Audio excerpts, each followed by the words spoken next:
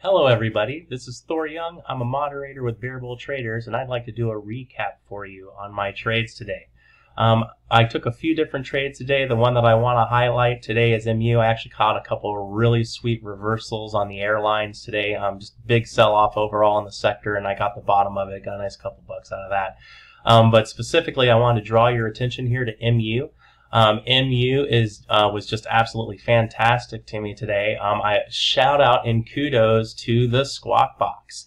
Of course, for all of y'all that are members of the Bear Bull Traders, you get to use the Squawk Box included with your membership. We love the Squawk Box because it gives us breaking news right when it happens, and it gives us the opportunity to get some really, really great trades that we weren't otherwise expecting.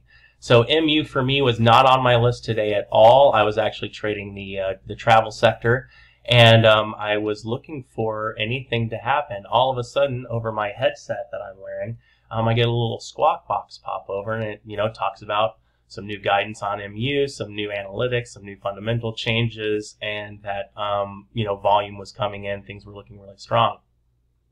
So I quickly flipped over, and of course I'm in the chat room at this time in BBT, so I actually took this trade with everybody else in the chat room. Andrew actually was in there. He took this trade, and we had a bunch of people that got taken. So and the hard part for me was actually not rushing into it. So sometimes with these news trades, you can get faked out, so you got to be real careful with them. So as you can see, exactly when the news came in, you can see MU just exploded up.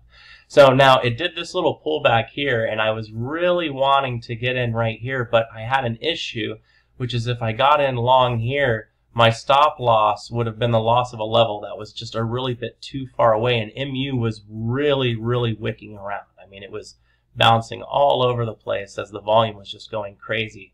So I needed a better entry, so I actually let MU get away from me a little bit, and I was waiting for a pullback.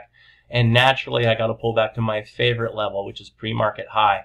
Love pre-market high, love pre-market low. Those levels work great for me all the time. The rest of these levels, I actually got them from Carlos and the gang. They always throw these out there. Did the same thing they did. I went and pulled them off the daily really quick.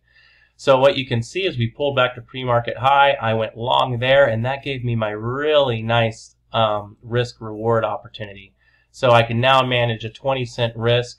I went in pretty well and got some great partials all the way up. Allowed it to consolidate, got another partial here, and it pulled back, hopefully about to get another partial. Yes! What an awesome trade MU ended up being today. Hold on, let me move my stop to break even. So the trade here consolidated here. It was holding this level, so I went long here. My stop was basically the loss of this range here. We had a big push down, but then we popped up here.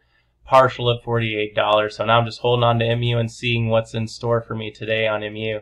MU is in kind of this chop range that it's been in a long time, but I could see this thing trying to make a run for the 100 SMA on the daily today with the good news. So I'm going to try and relax this position and see if I can roll it into the close, maybe get a nice push into the close.